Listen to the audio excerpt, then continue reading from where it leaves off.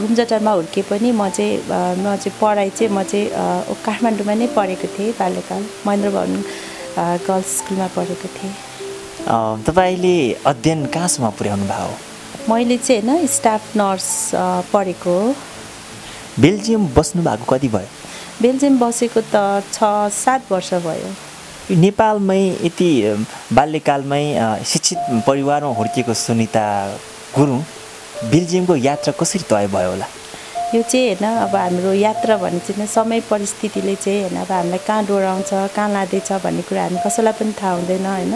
म यति मात्र भन्छु मेरो पनि एउटा बाध्यता होइन कुनै रहर त थिएन त्यो समयले नै मलाई चाहिँ बेल्जियम पुऱ्याएको हो। तपाईँको बाबा मम्मी हुनुहुन्छ कि हुनुहुन्न अहिले? मम्मी हैसिन्न बाबा चाहिँ हैसिन्छ। बाबा हुनुहुन्छ।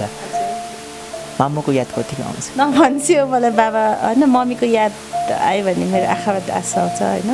अहिले म जे छु मम्मीलाई नै एकदम स्पर्श गरेको स्पर्शमा म त्यस्तो फिल गर्छु। आमाको प्रेरणाको स्रोतले आज सुनिता गुरुङ यो साहससम्म चाहिँ जुटिरहनु भएको छ। हजुर। आमाको याद कतिको आउँछ? म त आमाको यादले नै होला त्यो सबै आमाहरू चाहिँ मेरो आमा नै जस्तो मलाई लाग्छ। आमाको स्नेहहरू याद छ नि। अब आमा युएमएन हस्पिटलमा काम गर्छन्थ्यो अनि अब म त काठमाडौँमा पढ्थेँ होइन। अनि मम्मीले मलाई अब कहिले कहिले छोड्नु पर्थ्यो नि प्लेनबाट हामी आउँदाखेरि चाहिँ होइन मम्मी हुन्न थियो नि एकदम रुन्थेँ क्या यस्तो मिस गर्थेँ होइन। त्यो याद एकदम आउँछ। दुखी आमाहरूको सेवा गरिरहँदाखेरि आफ्नो आमालाई कति मिस गर्नुहुन्छ? के लाग्छ तपाईँ उहाँहरूको सेवा गरिरहँदा तपाईँको आमा खुसी भयो होला जस्तो लाग्छ? म त होइन अहिले मेरो आमा हुनुभएको भए म होइन यति गर्व गर्नुहुन्थ्यो जस्तो लाग्छ। तर दुर्भाग्यवश होइन मैले आमालाई चाहिँ होइन अब जब मैले देखाउने बेलामा चाहिँ देखाउन सकिनँ। तपाईँले गरेको समाजप्रतिको जुन तपाईँले गरेर देखाउने बेलामा त्यो आमालाई देखाउनु पाएन? हजुर। कतिको दुःख लाग्छ? एकदमै दुःख लाग्छ होइन तर केही छैन।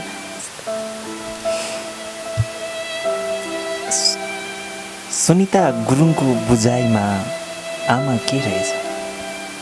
आमा नहुँदा कस्तो हुँदो रहेछ? होइन आमा छैन भने चाहिँ होइन एकदमै टुरो लाग्छ। आमा हामी बाँच्दैन यस्तो हो। आमा बिना त एकदमै होइन एकदमै टुरो हुने रहेछ। आमा छैन भने केही छैन जस्तो लाग्छ होइन। अहिले आमा भइदिएको भए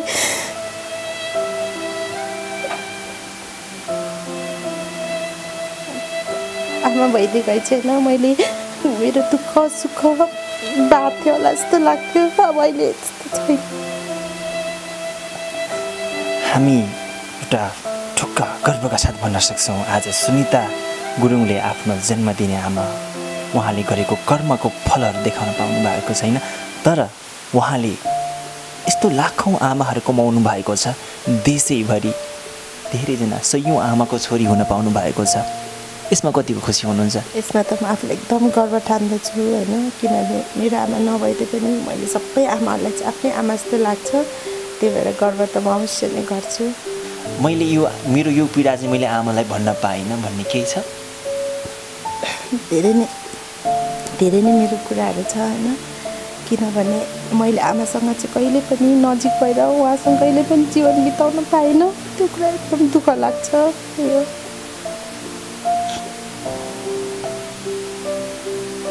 बाबा अहिले कहाँ हुनुहुन्छ हजुर?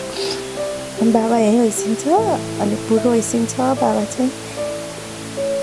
यो यात्रासम्ममा अत्यन्तै हरेक कुरामा साथ दिने परिवारबाट को हुनुहुन्छ? कसले साथ दिनुभएको छ हजुरलाई? मेरो होइन सबभन्दा परिवारबाट साथ दिने चाहिँ मेरो श्रीमान हैसिन्छ होइन। आज उहाँ नभइदिएको भए मैले यसरी गर्ने मौका पनि पाउने थिएन होइन।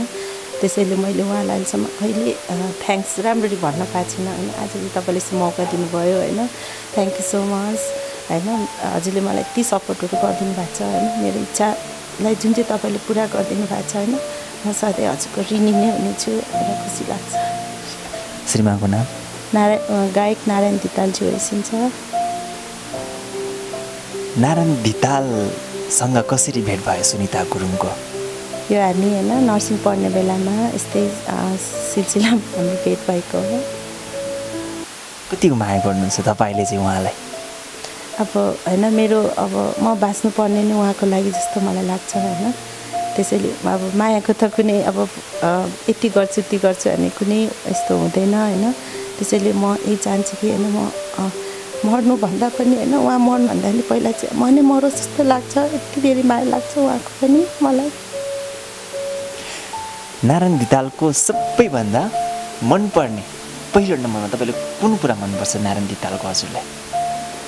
मलाई उहाँको सबभन्दा मनपर्ने चाहिँ होइन उहाँ एकदम स्ट्रेट फरवर्ड होइसिन्छ होइन। जुन चाहिँ कुरा उहाँलाई चित्त बुझ्दैन होइन उहाँले चाहिँ डाइरेक्ट नै भन्नुहुन्छ क्या। कुनै कुनै मान्छेहरू हुन्छ नि अब मन नपरेको कुरालाई पनि हाँसेर अरूको अगाडि व्यक्त गर्नुहुन्छ। तर उहाँलाई मन परेको छैन नि उहाँले अगाडि चाहे जोसुकै होस् होइन चाहे आमा बाबा नै होस् चाहे जोसुकै होस् उहाँले चाहिँ डाइरेक्ट नै भनिदिन्छ। त्यही नै मलाई सबभन्दा ठुलो लाग्छ। यति बेला नारायण धिताल बेल्जियममा हुनुहुन्छ, हामीलाई हेर्दै हुनुहुन्छ भने नारायण धितालको लागि 2 शब्द पेशदेर गरिदिनुहोस् न, के भन्नुहुन्छ मायाको? हजुर म त यही भन्छु होइन किनभने उहाँले मलाई यति धेरै सपोर्टहरू गर्नुभएको छ होइन। मलाई जुन चाहिँ अब सानो हुँदाखेरि आमा बाबाले बच्चालाई डोराउँछ नि, अहिले म यत्रो ठुलो भए पनि उहाँले चाहिँ अहिले पनि मलाई चाहिँ मेरो औँला समातेर चाहिँ एकदम पाइला पाइलामा उहाँले मलाई डोराउनुहुन्छ होइन। त्यही भन्छु। त्यसैले चाहिँ होइन म उहाँलाई यति धेरै माया गर्छु होइन। म उहाँ बिना चाहिँ म बाँच्न सक्छु जस्तो मलाई लाग्दैन होइन। किनभने म अलरेडी मेरो आमा गुमाइसकेको छु, उहाँलाई गुमाउन चाहन्न, यो भन्न चाहन्छु। हामी तपाईँ बेल्जियममा भएर पनि हामी खुसी छौँ किनकि हाम्रो देशको पीडित वर्गले सुनिता गुरुङ जस्तो एउटा छोरी पाएको छ, एउटा आमा पाएको छ, एउटा दिदी पाएको छ। हामी यसैमा पनि खुसी छौँ। सुनिता गुरुङ र नारायण धितालको बेल्जियमको यात्रा के हुन्छ? अब खास भन्ने नै होइन अब हामीले धेरै नै कोसिस गरेको हो अब हामी नेपालमा आएर नै बस्ने होइन। अब तर हामीले चाहिँ होइन अब अहिले दिन प्रतिदिन हाम्रो देश नेपालमा चाहिँ धेरै नै परिवर्तन आइरहेको छ होइन। र हामीलाई चाहिँ यहाँ आएर चाहिँ गर्न अलिकति एकदमै गाह्रो हुन्छ जस्तो मलाई लाग्छ। त्यसै कारणले भोलिको कुरा चाहिँ अब हामीले होइन अब भगवान्को हातमा छ, उहाँले हामीलाई डोराएर यहाँ ल्याइदिनु भयो भने हामी अवश्य आउँछौँ होइन। तर अब समयले साथ दिएन त्यो भने हामी अब थाहै छैन के हुन्छ भोलिलाई। बाल्यकालमा कतिको उत्पट्याङ कतिको बदमास थियो? होइन म एउटा त्यस्तो भन्नाले चाहिँ होइन म मनोर स्कुलमा पढ्थेँ। म एकदमै एउटा स्पोर्ट्स एकदम खेल्थेँ होइन। त्यही भएर कारणले मनोर स्कुलमा अहिले पनि मलाई त्यहाँको मेरो साथीभाइ गुरुआमाले एकदम माया गर्नुहुन्थ्यो क्या। अनि त्यही भएर त्यस्तो बदमास गर्नुपर्ने अवसर त्यही मलाई आएन। त्यस्तो होस्टेलमा बस्थ्यौँ अनि एक दिन हामीलाई चाहिँ त्यस्तो अब त्यहाँ मोमोहरू यस्तो खान मन लाग्ने होइन। अनि हामी माथि क्लासमा गएर अनि बाहिरको त्यो मान्छेलाई पैसा दिएर अनि मोमो मगाएको अनि झ्यालबाटै पास गरेको क्या हामीले। यति पिट्नु त्यसपछि हामीलाई थाहा पाएर मेरो 6-7जना साथीहरू सबैलाई होइन त्यहाँ गुरुआमाले यति पिट्नु भएको छ। पिट्दाखेरि हामी सहन नसकेर मेरो साथी अब यहाँ पिट्नु भएको साथीहरू त्यो पिटाइ लट्ठी सँगसँगै ढोकासम्म पुगेको छ क्या। यस्तो बदमास भन्नाले हामी यस्तो थियौँ भन्नाले खोजेको होइन। होस्टेल बस्दा त त्यही त हो नि होइन। सुनिता गुरुङ र नारायण धितालको मायाको चिनो छ कि छैन? मायाको चिनो भन्नाले त्यही हो, हाम्रो बाबु नानीहरू छन् होइन, त्यही त होला नि मायाको चिनो। यति धेरै व्यस्त हुँदा पनि भइरहँदा पनि यो समाजसेवामा चाहिँ कसरी ध्यान छ, टाइम कसरी दिनुहुन्छ? किनभने समाजसेवामा लाग्नु हामी जब हामी लाग्छौँ नि तब सबभन्दा पहिला चाहिँ हामी आफू हुनुपर्छ होइन। किनभने मसँग पैसा छ त मैले गर्न सक्छु र त म समाजसेवामा लाग्न सक्छु नि होइन। जब मसँग केही नै छैन भने त म समाजलाई मैले के दिने र। त्यसै कारणले गर्दाखेरि चाहिँ होइन जुन चाहिँ हामी दुःख गर्छु नि त्यो दुःखबाट चाहिँ हामीले समाजलाई होइन गर्ने हो। त्यसै कारणले गर्दा दुःख गरेको। सुनिता गुरुङले समाजलाई पैसा दिएको हो कि माया दिएको हो? मैले होइन पैसा त दिएको होइन होइन। त्यो पैसा त मैले कति दिन सक्छु र दिएको होइन होइन। सबभन्दा चाहिँ मैले उहाँलाई चाहिँ होइन अब धेरै थोरै भए पनि उहाँहरूको दुःखमा म पनि सामेल हुन पाऊँ भनेर। सुनिता गुरुङले भेनालाई कहिले आई लभ यू भन्नुभयो कि भएन? हजुर आई लभ यू भन्नुभयो कि भएन? बिर्सिसक्यो भाइ। सबै परिस्थिति बाबु नानी बिजीले गर्दाखेरि आई लभ यू चाहिँ मैले बिर्सिसकेँ होला, भने कि भनेन भने।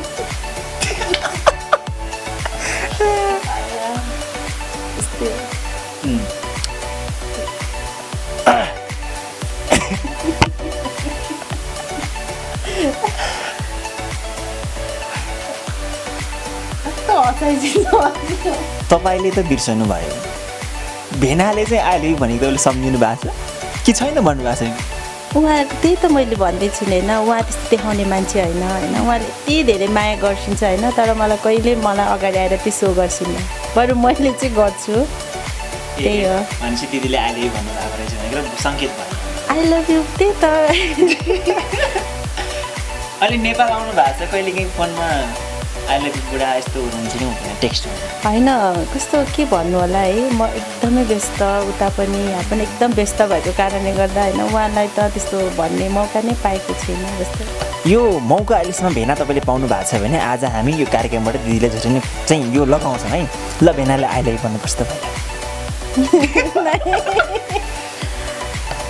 यो भेनालाई चाहिँ अन्याय गर्न पाउनुहुन्न तपाईँले भन्नै पर्छ I love you so much कसलाई मेरो श्रीमान नारायण दाजुलाई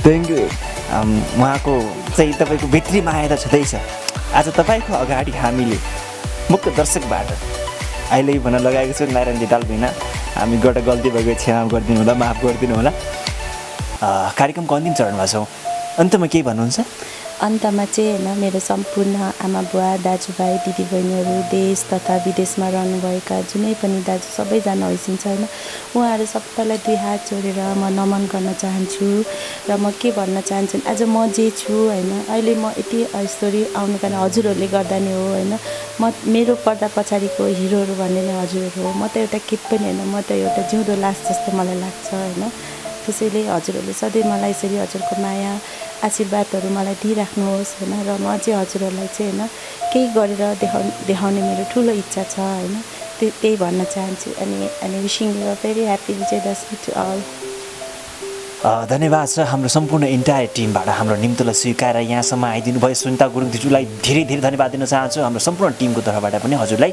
विजय दशमी 2076 सालको हार्दिक मङ्गलमय शुभकामना तपाईँको यात्रा सधैँ सफलतातिर लम्किरहोस् स्पेसली थ्याङ्क्स होइन अब होइन हजुर जस्तै भाइले होइन मलाई यसरी आएर होइन मेरो केही शब्दहरू होइन म त्यस्तो बोल्न आउँदैन त्यही पनि मेरो केही शब्दहरू चाहिँ हजुरले मैले उहाँहरूप्रति पुर्याउन सकेको थिएन होइन आज तपाईँहरूले पुर्याउने मौका दिनुभयो धेरै धेरै धन्यवाद अनि हजुरको अल इन्टायर टिमलाई अनि अल द बेस्ट अनि अझै धेरै राम्रो राम्रो हजुरहरू पनि प्रगति गर्दै जानुहोस् होइन हामीले पनि अब आफ्नो तर्फबाट हजुरहरूलाई सक्ने होइन के कसरी हुन्छ सहयोग हामी हजुरहरूलाई पनि गर्न चाहन्छौँ त्यही हो धन्यवाद छ सुनिता गुरुङसँगको यो मिठो कुराकानी केही दुःखको कुराहरू पनि आयो होला तपाईँहरूले यसलाई मनन गरिदिनु होला हेरिदिनु होला अर्को एपिसोडमा फेरि हामी भेट्ने बाचा गर्दै म इसारालाई बिदा हुन चाहन्छु नमस्कार